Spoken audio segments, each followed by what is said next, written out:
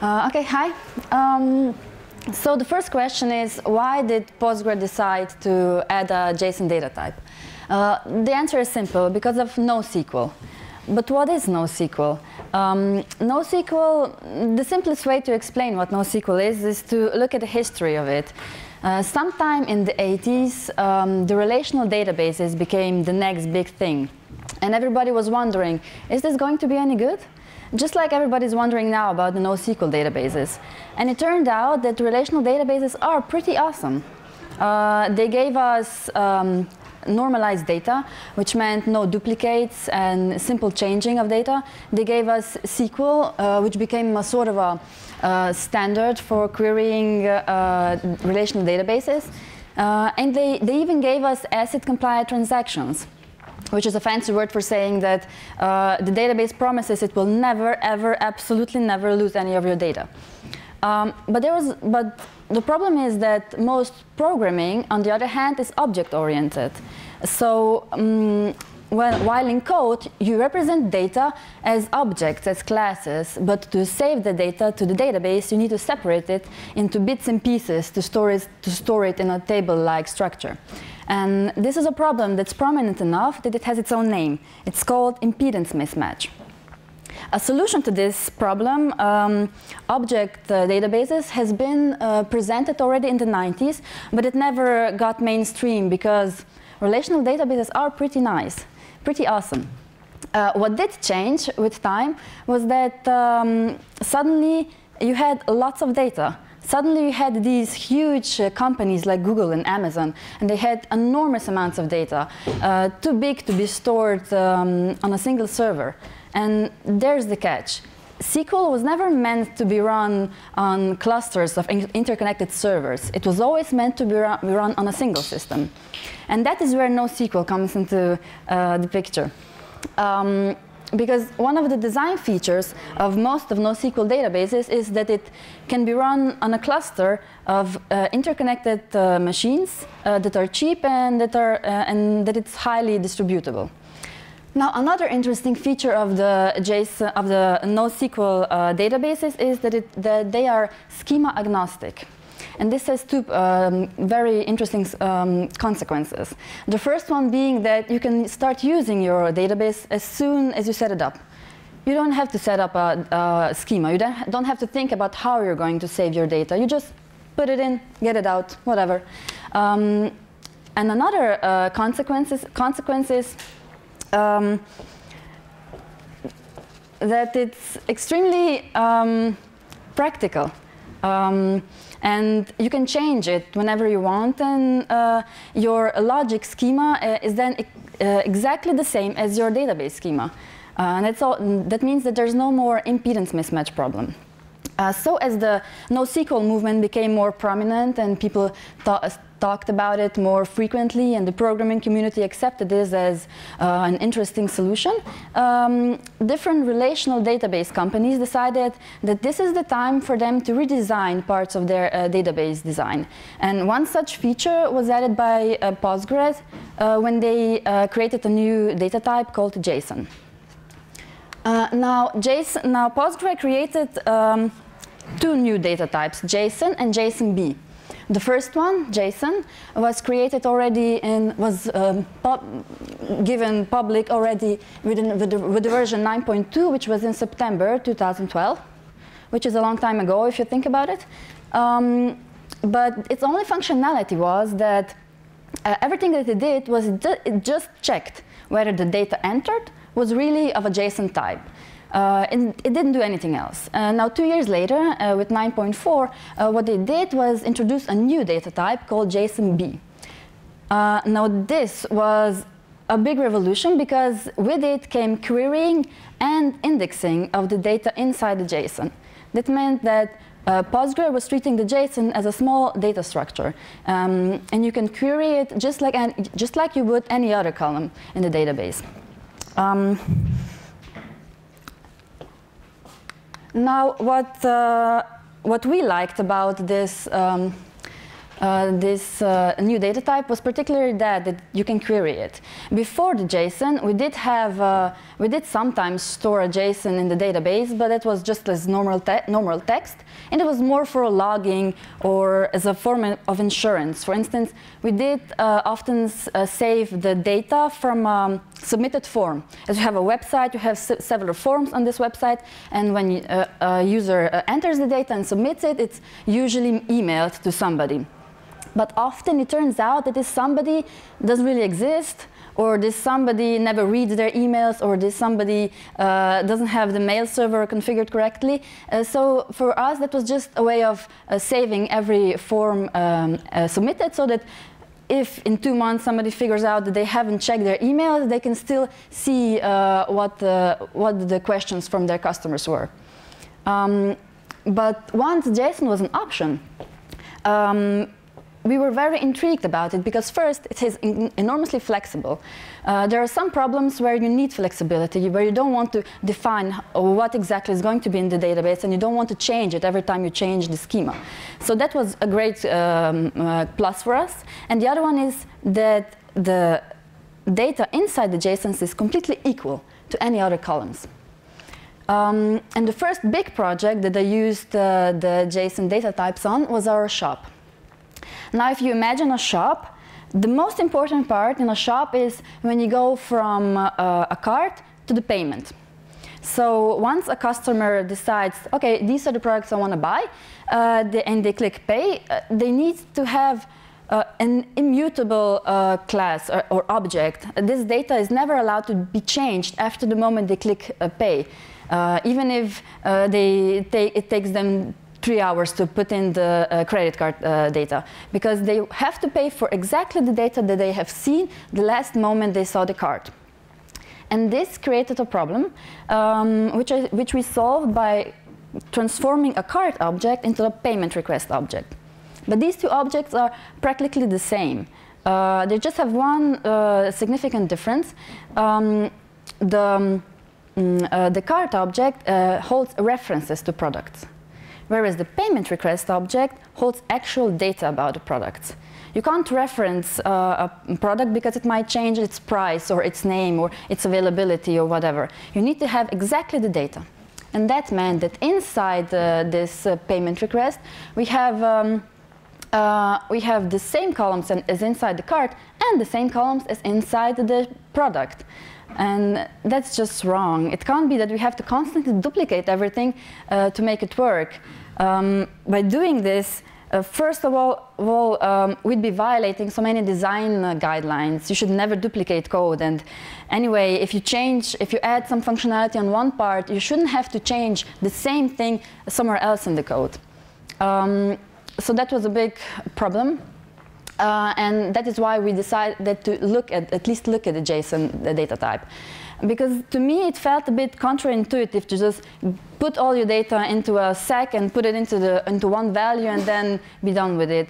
It kind of seemed as this could be a problem longer down the line. Maybe it becomes a disaster area in 2 years.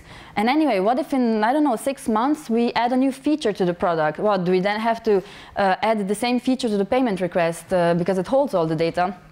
And maybe I won't be doing that change, maybe somebody else will, so I have to inform that other person that maybe they will have to also change the payment request just because they changed the product. And that all seemed counterintuitive.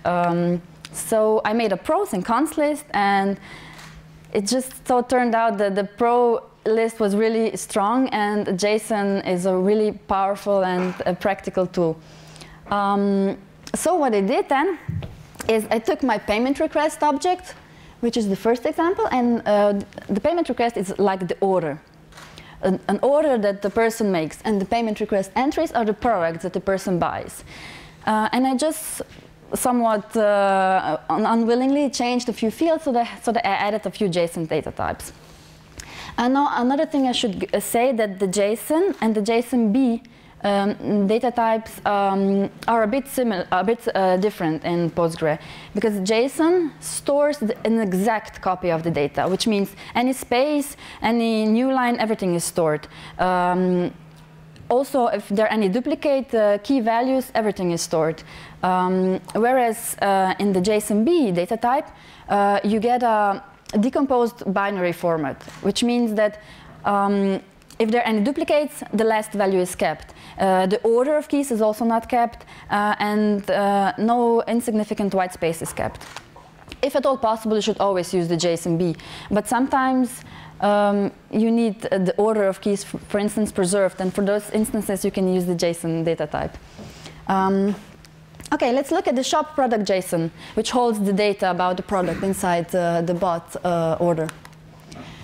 So each time a new payment request item is created, I simply collect all the data relevant to the product, and I put it into an array, and I put it into the database, just like that.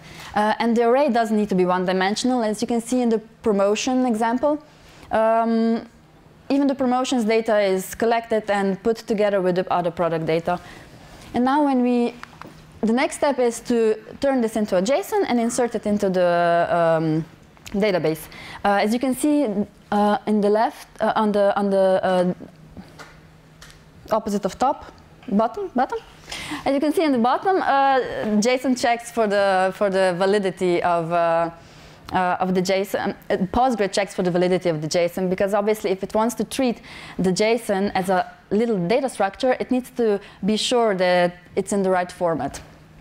And when you get it out of the database, it looks like this. Now, there are a few things that are interesting here. The first thing is that the keys are in a different order. As I said, that it's something that JSONB does, but it's something that nobody really notices. I didn't notice it for many months, because what do I care if it's the school or the title, whatever is the first and the second? The time when I did notice it is when we used a plugin that was turning JSONs into forms. You would just create a JSON, say, OK, we'll have one name field, one email field, one address field, and a plugin, an Angular plugin, would transform it into a form. And now, obviously, on the test, I used just 2 fields. And obviously, as it turned out, these 2 fields came out in the same order as I put them in, just by random, by chance. And I didn't quite see what the problem was. But then later on, as I tested with production-like forms, which had groupings and complicated fields, then I saw that all the fields are strangely reordered. And then came the big hunt. OK, I did something wrong. No, it was not my code. OK, then the framework did something wrong. No, the framework didn't do anything wrong. OK, then it's PHP doesn't know how to transform an array to JSON. But no, even that was not the problem. And I said, could it really be the database? That can't be. Why would the database change keys? And I think, OK, how can I Google that? How can I even Google? Does Postgre change JSON values, blah, blah? And yes, it turned out that was the first result, that JSON does exactly that. It changes, it reorders everything, but it was in the small text somewhere at the bottom of the page. So that's how we learned that part. OK, so the big question is, how do we query? So at the beginning, what we needed to do was take the JSON out of the database, turn it into an array or an object, and see what data it has. But now, because of Postgre, because it's treating the JSON as a little data structure, we don't need this step anymore of the decoding. It's already decoded inside the database, which means that querying is really, really, really simple, like this. As you can see in this select statement, you can together, in one select statement, get the ID and the whole price and the number of items, which are regular columns, together with the SKU, the title, and the price with tags, which are stored inside the JSON. And the result is a simple table as you're used to. And this, I think, is just perfect. I mean, this opens up so many possibilities. Just imagine not having to define the database structure for everything. I think this could make our lives very simple. This could be the get the best of both worlds scenario. Relational databases are great, and anyway, we need the relation part of relational databases. We like the possibility of having the user data stored in one place, but then referencing the same user everywhere. And anyway, most data is simple. Relational databases have no problem storing most of the data. There's just that sometimes we have these projects where they're too complicated, they call for too much flexibility, and just turning these same projects into relational databases where you have just one table, one row inside tables, it just brings too many problems. It brings too many limitations, and it means too much maintenance. And this could really transform the way we treat data, and could really transform the way you treat new projects from now on. Okay, so how to create details? There are about 4 + 8 or 9 different operators, but in fact there are just 5, because all the others are just variations to the theme.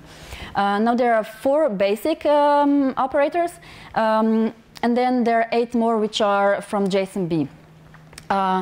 Interesting part is you can't index the JSON field, you can only index the JSONB field.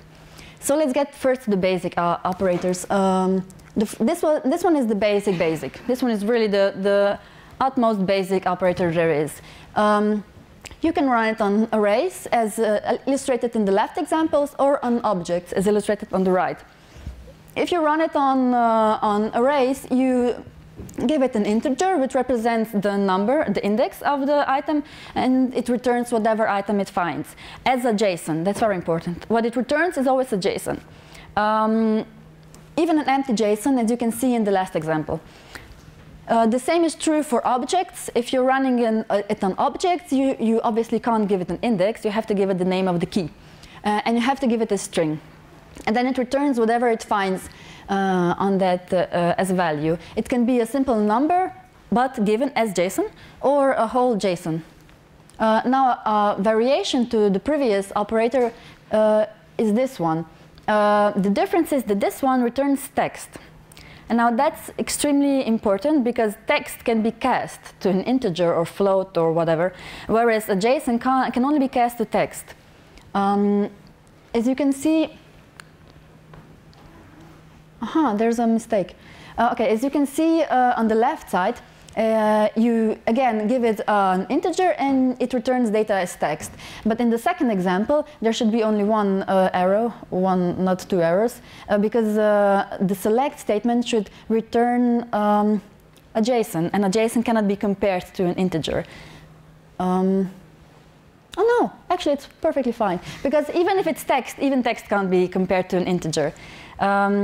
If it was just 1 arrow, it'd be JSON, and a JSON can't be bigger than 1 and can't be smaller than 1. But even if it's 2 arrows, it's still text, and even text can't be bigger or smaller than 1. So it's still an error. But on the right, you can see that this has to be cast to an integer, and after that, yes, then it can be compared. And in the last example, you can see that if you just take the 1 arrow example and you cast it to the int, you receive an error, because a JSON would need to be first cast to text and then to int, but even that wouldn't give you the result we'd want. Okay, so the next operator, this is the same operator, but on objects. It works the same way, but without the casting to text, because text is already text, there's no need to cast it.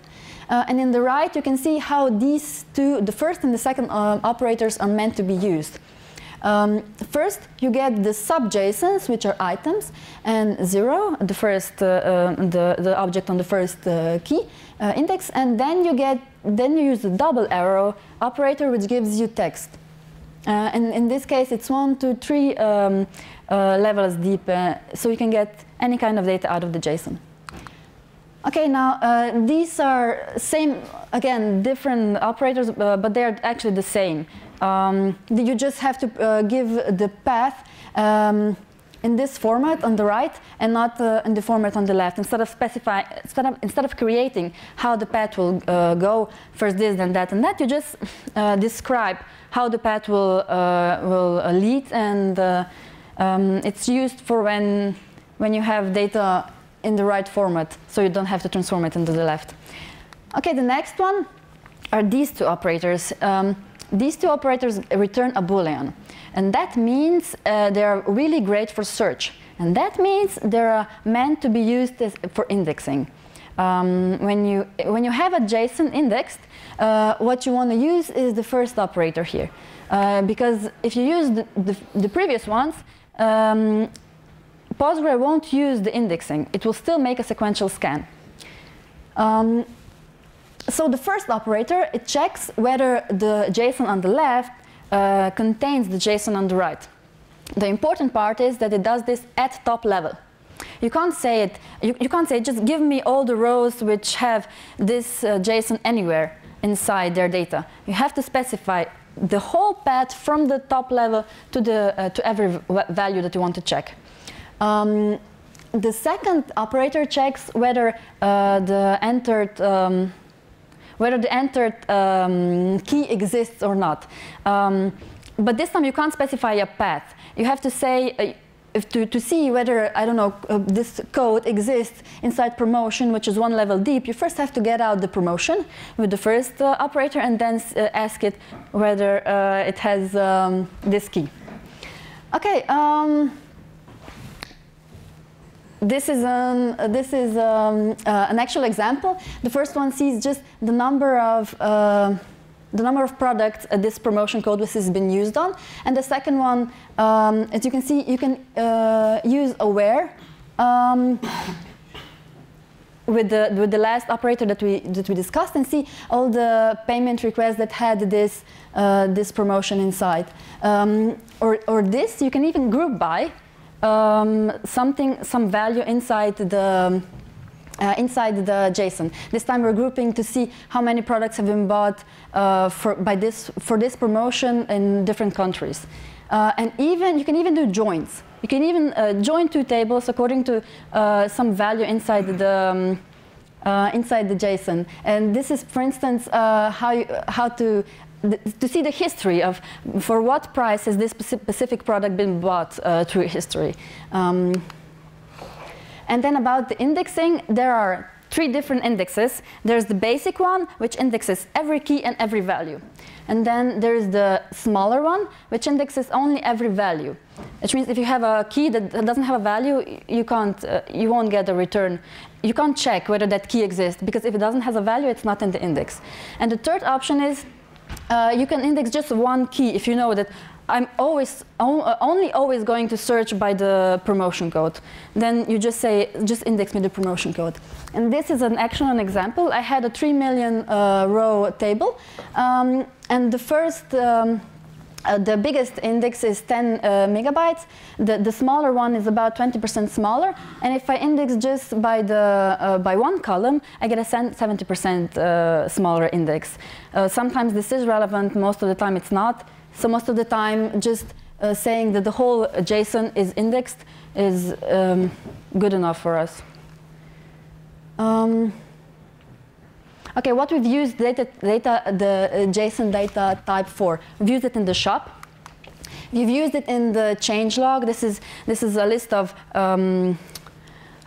changes that have been made to an object or to a process or to whatever. We just say, this has been changed, these are the data about the change. This has been changed, these are the data. So we can query directly inside the database. We've done this, which I said, turning a JSON form into a JSON into a form. And we've done this. This is extremely flexible. As you can see, this is creating an event.